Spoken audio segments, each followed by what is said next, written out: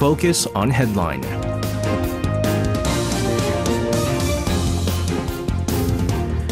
All right, let's take a look at what major issues are making the headlines today on Focus on Headline. For this, joining us in the studio, we have Chang-Ana, and back joining us in the studio, as she does every now and then, Son Bo-kyung. Guys, welcome back. Good evening. Friday. Happy Fridays to you as well. We've been talking about, of course, the planned release of the contaminated water from the Fukushima Daiichi nuclear power plant. There's been some political rifts in regards to this. The ruling power trying to understand the Japanese side on this. The main opposition party very much against the idea of allowing Japan to release the contaminated water there. But we do have the ruling and the main opposition parties having agreed to establish a special committee on Japan's Fukushima wastewater release. A parliamentary probe into scandals, including also involving the National Election Commission, has been announced on this front as well. Both sides agreeing to collaborate on that front. Hannah, you're going to start us off with this. What's the latest? Yes. Now,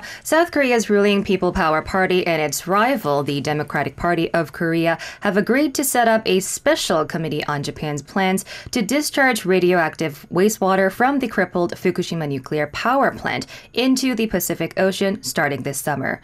Now, details still have to be ironed out, but the committee will be holding parliamentary hearings that could involve the 21-member team of Korean experts who recently returned from on-site inspections of the power plant's water treatment facilities. And whom the special committee will consist of will be decided after a corresponding motion is submitted sometime next week during a plenary session and later passed. Now, the members will come from both parties, and following committee-level discussions, decisions will be made when the activities will be conducted.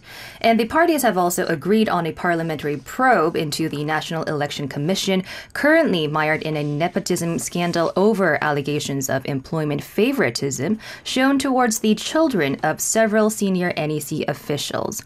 And there was an urge to delve into everything going on with the Election Commission without any limitations on the scope of the probe, but of course, the recent employment scandal is the one that has come under the most scrutiny.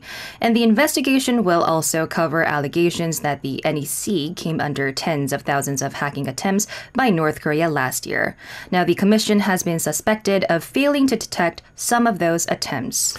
Again, a lot of these, it's very rare to see the ruling and the opposition party agreeing to come together and do special investigation. Now, the last time we've sort of seen this was in regards to the probe into who's responsible for the Itaewon crowd crush, right? Unfortunately, with that, there was more political wrangling than finding the answers to what's happening. But we're hoping that because of the release of the contaminated water from the Fukushima Daiichi nuclear power plant affects all of us here in Korea, that they might be able to finally work together on this frontier.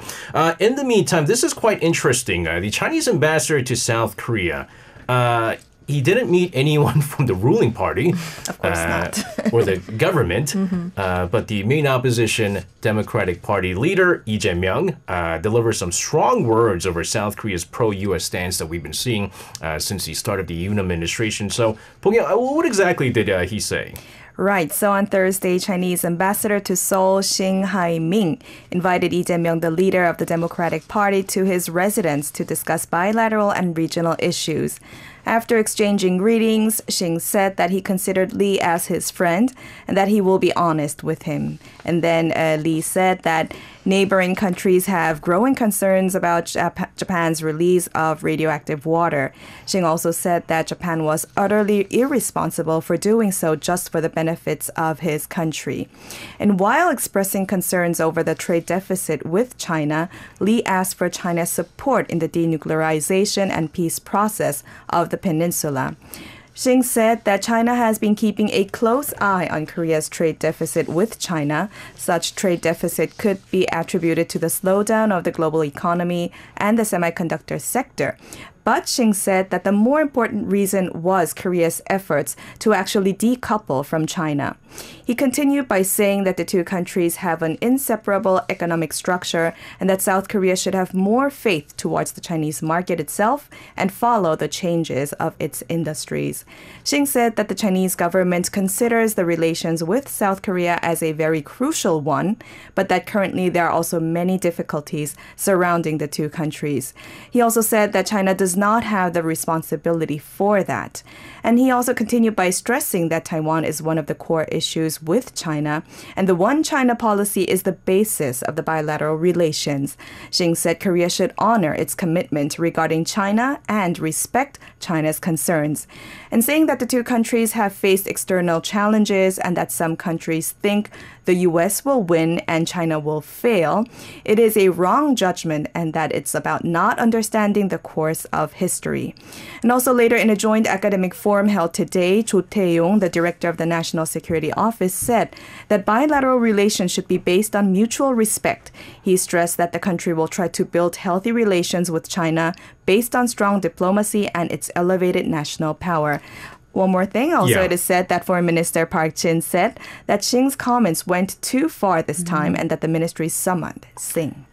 You know, in some ways, you can say that what Xing said in regards to the trade deficit and the slowdown of the global economy, and not to mention we've been seeing a slowdown in the South Korean economy as well. We talked about yesterday, I believe the OECD downgraded South Korea's growth rate from like 1.7% to 1.5, I believe. And 1.5 is far lower than the global average growth rate at this time. And a lot has to do with the fact that, remember, South Korea is very heavily reliant on exports. And who's the biggest export partner for South Korea? It's China.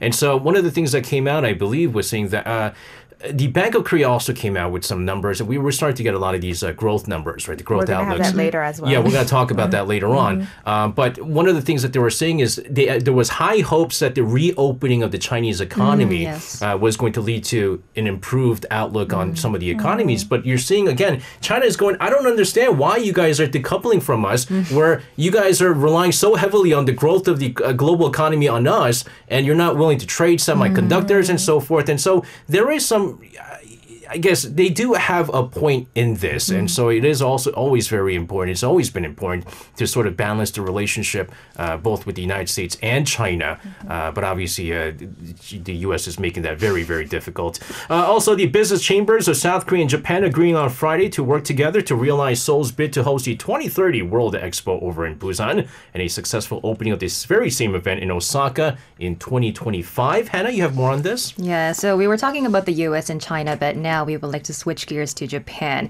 So the Korea Chamber of Commerce and Industry, known to be KCCI, said the agreement was reached with the Japan Chamber of Commerce and Industry, JCCI, in a joint statement adopted during the chairs meeting in Busan on Friday. Now, the Korea Chamber of Commerce and Industry will actively participate in the Osaka Kansai Expo in 2025, and the Japan Chamber of Commerce and Industry will actively cooperate to attract the Busan World Expo in 2030, the statement read. Now, the two business chambers said they will also actively promote economic cooperation and exchanges in line with improving bilateral relations. So in the joint statement, the KCCI and JCCI agreed to join hands in addressing the aging population and low birth rates, promoting cooperation and economic security, including rebuilding the supply chains, achieving carbon neutrality, and cooperating on artificial intelligence and cybersecurity, among others. So the two parties will continue to explore specific collaboration measures with other economic organizations. And it is said the KCCI and JCCI agreed to host the next chairs meeting in Osaka in 2024. Let's move on here. We're going to talk about the economy. It certainly has been very concerning because it's around this time now. The first half of the year is now done and over with. We're getting a lot of these statistics in regards to the current state of the Korean economy, and South Korea's current account recorded another deficit in the month of April. And this is due to decreased dividend payments and deficit in the travel-related accounts. But goods balance returned to black. So let's get the details of this, Boo-kyung. Sure. So according to the Bank of Korea, South Korea's current account returned to a deficit in April, reaching $790 million from the $160 million surplus just a month earlier. Maybe you'd remember that South Korea logged current account deficits for both January and February, which was like the first time in 11 years. Right. For instance, in January, South Korea recorded a deficit of $4.21 billion. And now that slight surplus in March, unfortunately, wasn't continued. And now looking into the details of April's deficit, the goods balance was in the black for the first time after 7 months, recording a goods account surplus of $580 million. Now, outbound shipments fell 14.2% on year to $49.6 billion on a customs cleared basis in April due to slowing global demand for semiconductors, which is a major concern for us. And exports also fell 16.8%, which could be attributed to aggressive monetary tightening by major economies to curb inflation and economic slowdown. And exports have been on the decline now for like 7 months in a row. And the data also shows that South Korea posted a service account deficit of $1.21 billion in April, which is a deficit for 12 consecutive months. And the deficit is mainly due to increased overseas travel since COVID-19 measures have been eased. Again, I mean, this is, we've been talking about the deficit in exports, South Korea being so heavily reliant on exports. And again, with China being a major component of, bringing in these export figures for South Korea. We're not getting the kind of figures that we used to back then. And I mean, there's a number of things to look at. I mean, if you look at the statistics there, I mean, the trend in decline export figures to China started ever since there was the trade war between the United States and China. And China is also sort of, they're creating a lot of things on their own. They're relying, there's less dependency on some of the other countries, which is going to be a major concern for South Korea. But when we talked to Professor Yang Jun-suk a few weeks ago, he doesn't think that's a short-term issue at the time, but maybe 10 years from now, it might be a big problem. But nevertheless, keeping a close tab on these figures here. Let's move on here. We've been talking about also earlier this week, we talked about the rift between the government and the labor unions. Well, the police raided a major construction labor union under the umbrella group, the umbrella union, I should say, the Korean Confederation of Trade Unions, the KCTU, this on Friday, stepping up investigations into allegedly illegal overnight street rallies organized by the union in downtown Seoul last month. And this comes a day after the union said it would not appear before the police until the funeral of its late leader, Yang Hwae-dong, is done and over with. So, Hannah, you have more on this. Yes. Now, the Seoul Namdaemun police station sent investigators to search the main office of the Korean Construction Workers Union, the KCWU, in the southwestern ward of Yeongdeungpo earlier in the morning and seized electric devices and documents related to the May 16th and 17th rally. So the police have booked 29 KCTU officials, including Chang Ok-ki, the head of the KCWU, on charges of violating the Assembly and Demonstration Act during the two-day rally. There is an estimated 25,000 union members staged a late-night street march toward the presidential office, and then they camped overnight in central Seoul during the rally to protest the government's labor policies. And this has caused a string of complaints over traffic congestion, noise, and, of course, other inconveniences. And a Seoul Metropolitan Government complaint alleging that the union used Seoul Plaza and Cheonggyecheon Plaza without permission is also under investigation. So the police have sent already 4 summonses to Jang and another KCWU official, but they have refused to comply, citing preparations for a funeral for a fellow labor union official who died by self-immolation on May 1st. Again, I mean, there's, we had discussions with an expert in regards to this, Dr. Lee Byung-hoon over at Chungang University earlier this week. And, we were saying in the second half, is there going to be more conflict between the government and the labor unions? He says, yes, it certainly seems this way. And again, I mean, but the fact of the matter is there are rules in place. If you want to take part in the rallies and so forth, you have to, of course, get the permit. So if you're doing this without the permit and causing traffic congestions and so forth, maybe there is a reason why the police are going after them. But nevertheless, let's move on. There was an emergency economy meeting presided by President Yoon Suk-yeol, where he stressed that the global chips competition is an industrial and full-fledged national war. These were his words. Bo-kyung, let's get the details of yesterday's meeting. Right. So the 17th Emergency Economy meeting was held on Thursday with 60 industry insiders, including CEOs, scholars, and government officials attending the meeting. And President Yoon Suk-yeol presided over the meeting and called for nationwide efforts to protect and boost the country's chip-making competitiveness. He literally said that competition in the global semiconductor industry is a, quote, industrial war. He mentioned the word war 4 times during the meeting. And it was the second time since April that a strategic meeting on key high-tech industries was held. The first one was about secondary batteries. And now this time it was about semiconductors because chips account for a fifth of South Korea's total exports and take around 55% of its manufacturing investment. Companies including Samsung Electronics and SK Hynix have been leading the industry for the past 20 years with having strength in especially memory chips. However, due to the U.S. CHIPS Act and global factors interrupting South Korean companies' production lines, Chinese chip makers have been slowly catching up with South Korea's market share. And now against that background, President Yoon stressed that semiconductors are South Koreans' livelihoods, their security, industry, and the economy itself, and called on ministers to remove any regulations that would act as hurdles to the companies. The Ministry of Trade, Industry and Energy also announced on Thursday that the government plans to inject more than $1 billion to foster key technologies in the industry, including power semiconductors, chips for automobiles, and so on. Yeah, chips for automotive vehicles are the big thing right now. There's been a shortage for car semiconductors for like the longest time right now.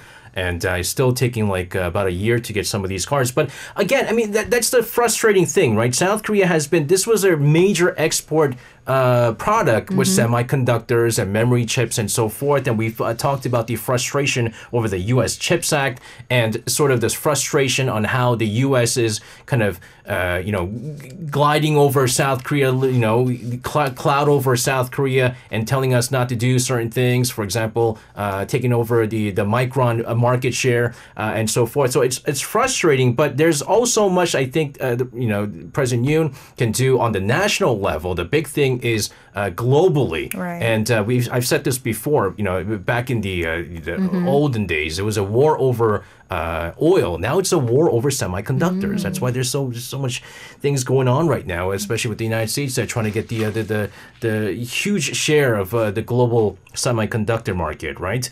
Let's talk about some other things that's going to be the big thing moving forward. AI and ChatGPT, which I'm afraid is going to start taking our jobs and stuff like that. Sam Altman, the CEO of OpenAI and the developer of ChatGPT, visited South Korea on Friday to discuss collaboration with local startups. And now the Ministry of SMEs and Startups announced that it invited Mr. Altman to Korea and held a meeting with domestic startups at the 6-3 building in Yeouido. Hannah, fill us in on this. Yes. So as mentioned, the CEO of OpenAI, Sam Altman, and 7 executives attended the meeting, while 100 startups were selected from the 334 startups that applied to participate in the meeting through a review of their plans for collaboration with OpenAI and by winning a draw. The Ministry of SMEs and Startups and Altman discussed the purpose of OpenAI's visit to Korea and how they plan to collaborate with K-startups, and of course their intention to open an office in Korea. They also gave advice to startup founders who attended the meeting, followed by a Q&A session led by Altman. Now, the attendees, on the other hand, asked Altman about OpenAI's services, corporate and private privacy policies, copyright policies for products using ChatGPT, and other AI-related technical details, and, of course, future business directions. Now, following the meeting, it is said that Altman will participate in a fireside chat event hosted by SoftBank Ventures at the Yuksam building to discuss the future of AI and technology with developers, founders, and private organizations leading the domestic AI industry. It is also reported that Altman will be heading to the Yongsan presidential office later in the day. So both of you guys are translators and interpreters, right? Are you guys afraid that ChatGPT and all these AI technology will eventually take your jobs? No, I think it's starting to take the jobs of, let's say, translators because it's doing a brilliant job, I think, in terms of translation. But in terms of interpretation, I think not yet. We still have some time to make money. So I'm with Bogyong on that. There's a lot of still flaws into ChatGPT or Bard or something like that. One of our listeners had wrote on ChatGPT, "Who is S.J. Lee?"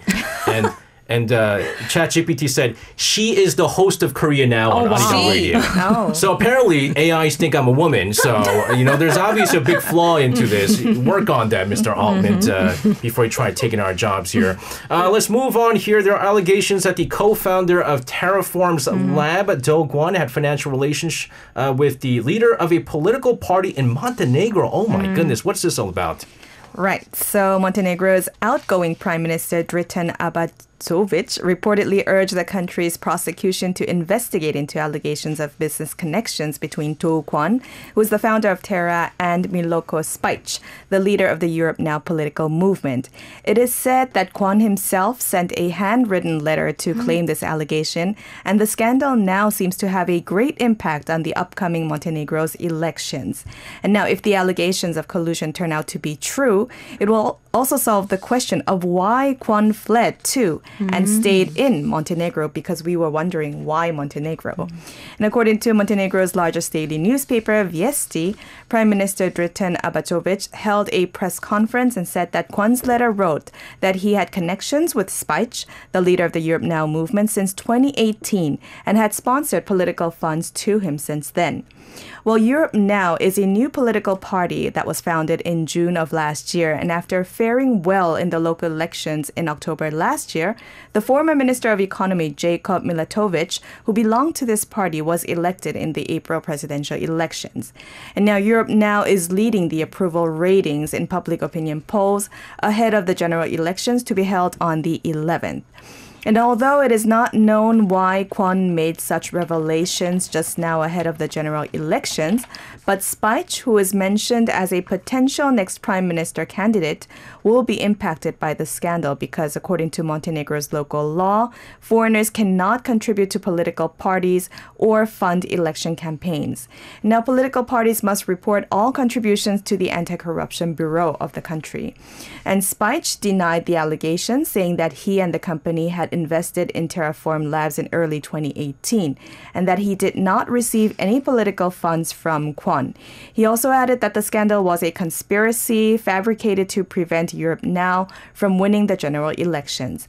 And the next trial against Kwon will be held on the 16th at the district court in Podgorica. Well, one of the reasons for why, allegedly, that Do Kwon, fled to Montenegro is because South Korea and Montenegro don't have the extradition agreement in place.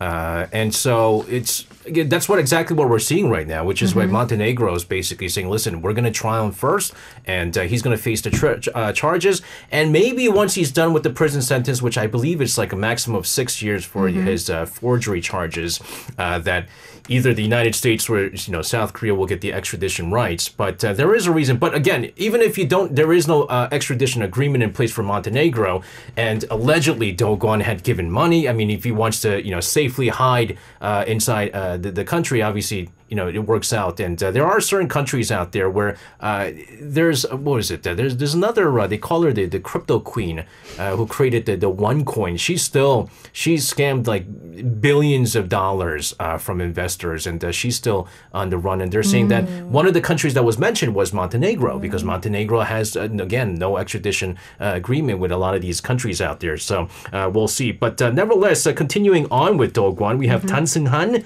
who heads a probe into the fallen crypto titan Do Kwon at the Seoul Southern District's prosecutor's office, said on Thursday that Do Kwon, arrested in Montenegro, was found to have siphoned off large sums of money. That is not surprising. Hannah, tell us more about this. Yes, now Tan said in a Bloomberg interview earlier in the day that the prosecutor's office has identified and is tracking Kwon's withdrawals of $29 million, which is about 378 million Korean won, from a cryptocurrency wallet owned by Luna Foundation guard LFG since he was arrested in March.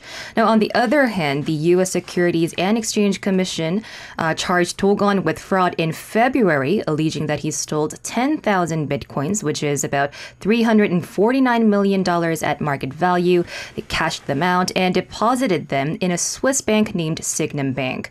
Now, the roughly $13 million that remains at Sygnum Bank is also believed to have been transferred from the LFG's wallet, Tan said, adding that the prosecutor's office is seeking to freeze the funds.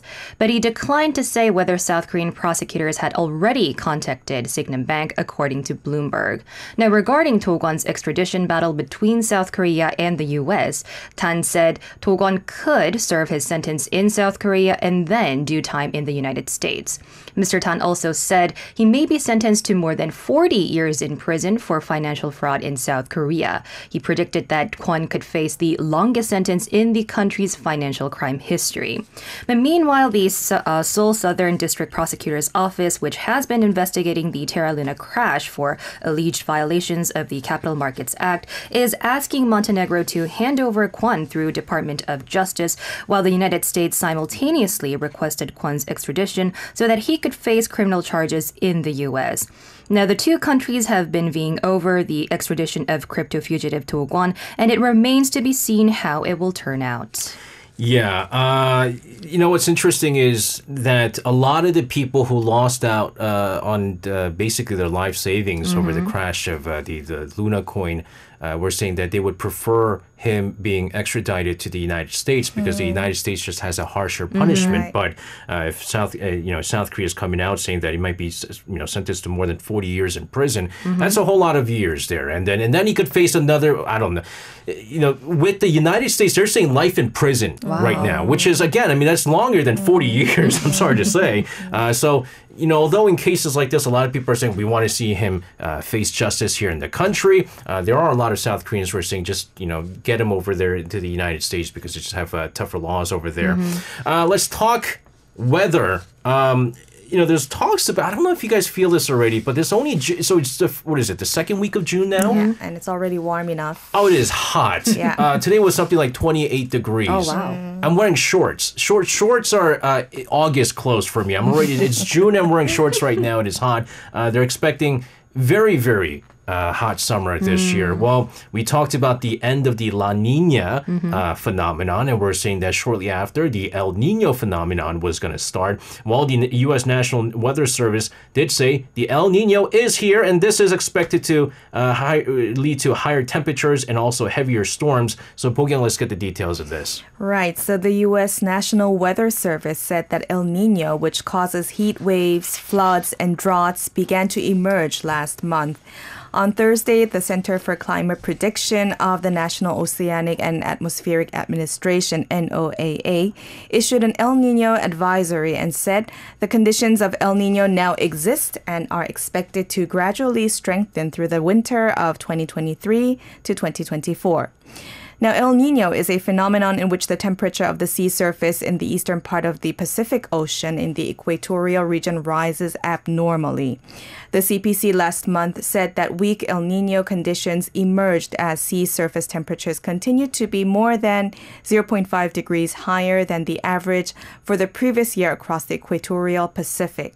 And based on such data, the agency's climatologists projected a 56% chance that El Nino would continue through this winter, with a 56% chance of intensifying into a powerful event and about an 84% chance of becoming more moderate. Previously, the World Meteorological Organization, or WMO, also predicted in a report that the probability of an El Nino occurring in the second half of this year is increasing. The WMO diagnosed that the La Nina phenomenon, which you just mentioned earlier, in which seawater in the Pacific equatorial region is lower than usual, occurred in September 2020 and ended in 3 years. Instead, now the organization analyzed that the possibility of the El Nino Southern Oscillation phenomenon, in which high-temperature Western Pacific waters flow into the region, is growing.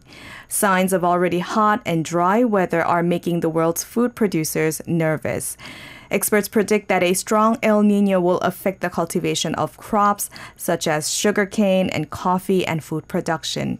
A news outlet reported that right after the El Nino report came out in the U.S. that day, futures prices for sugar and coffee soared in the financial market. Yeah, and we're already seeing like inflation go up and up. And I don't know if you guys saw this, and this is not really related, but get your salt. If you're running out short of salt right now, because I thought this was a joke, right? Because they were saying Japan's about to release their waters of the Fukushima, whatever, and they were saying that people are trying to, You mean 천일염?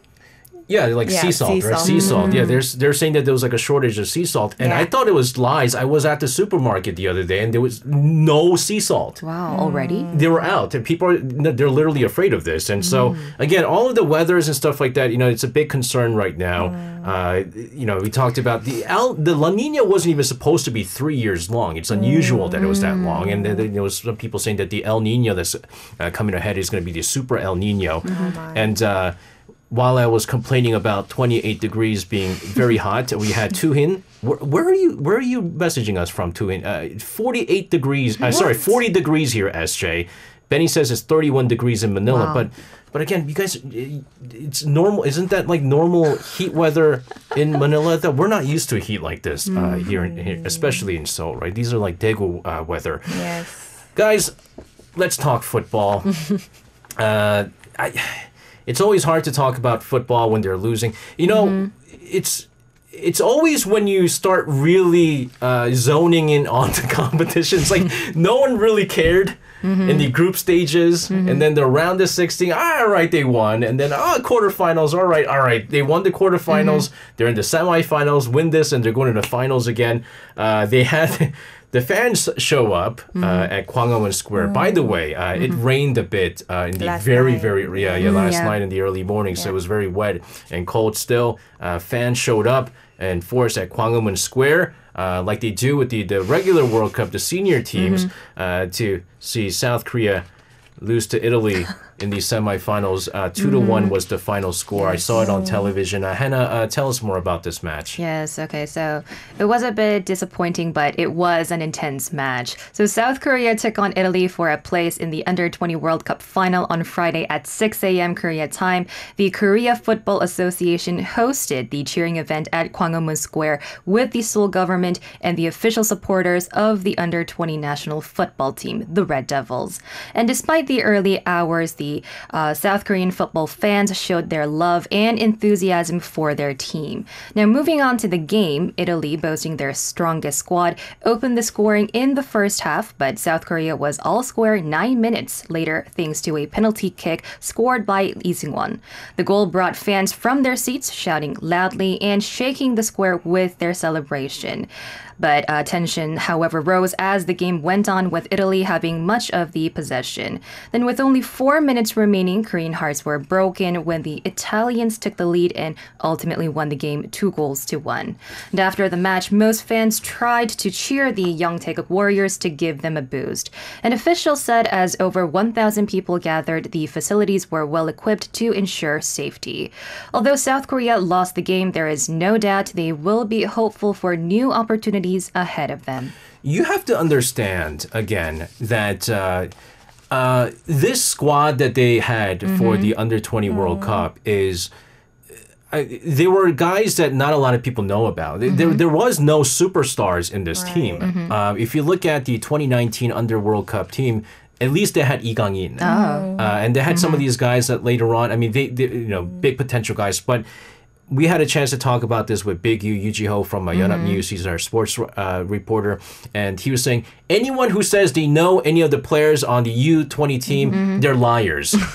Because they're not big name guys. And, head coach Kim Eun-jung was able to take these kids all the way to the semifinals. And I think that's remarkable in itself. And the fact that, despite the fact that these are kids who play in the K-League, and some of them, I believe, play in the second tier K-League Challenge and so forth, being able to get this far, I always say this, but the future of South Korean football is bright. Yes. It really is. And, the fact that there's also 1,000 people that showed up, a lot of people might be going, 1,000 people? It was 6 in the morning on a Friday, and it was raining, the floors were wet. And so, really, you have to give it to them. And I know one of the things I really like is the fact that despite the fact that they were knocked out, they weren't able to go to the finals, they got really far. And, Italy is just it's just a completely different team. I believe South Korea will be facing off against Israel. Oh. Bogyung cheers for Israel, by the way. I'm not joking. You guys think I'm joking? No, I mean, I lived there, so, So I will cheer for Korea. yeah, so that's I believe that's going to be 2:30 p.m. Argentina time, and then that's going to be 2:30 a.m. Monday morning Korea time. So continue to cheer on for the South Korean national football, the under national team there, and the future of football team is bright. Guys, thank you as always for coming in today with your reports. Have a fantastic and safe weekend, and we'll see you guys again. Thank Have a you. good weekend. You can listen to Korea Now with me, SJ Lee, by downloading the Arirang radio application or tune in online by visiting www.arirangradio.com. So make sure you tune in Mondays through Fridays, 6 p.m. to 8 p.m. Korea time.